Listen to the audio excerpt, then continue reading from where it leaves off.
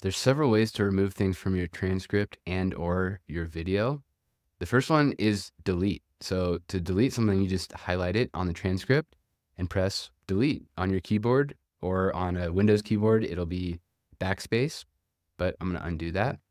The other option, and this is my recommended way, is the strikeout. If you see this S with a line through it, that's what's called ignore. So if I click on that, you can see it puts a strike through and makes it light gray, the part that I had selected, and it removes it from the video. So it's effectively deleted, but it keeps it here for situational awareness. So that's why I recommend it, in case there's something that you want to bring back, or you decide that you want to keep it, then you can simply unrestore it or unignore it, and it comes back.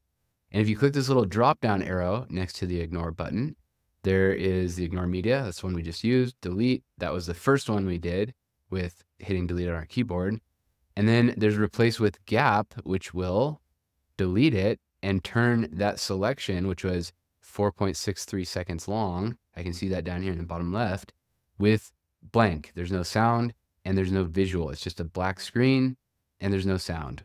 Now if I make a selection again, go back to this drop down, the last one is removed from transcript. And if I click on that, it removes the words from the transcript, but it leaves that part of the video in there. So you can see my sound waves are still down there.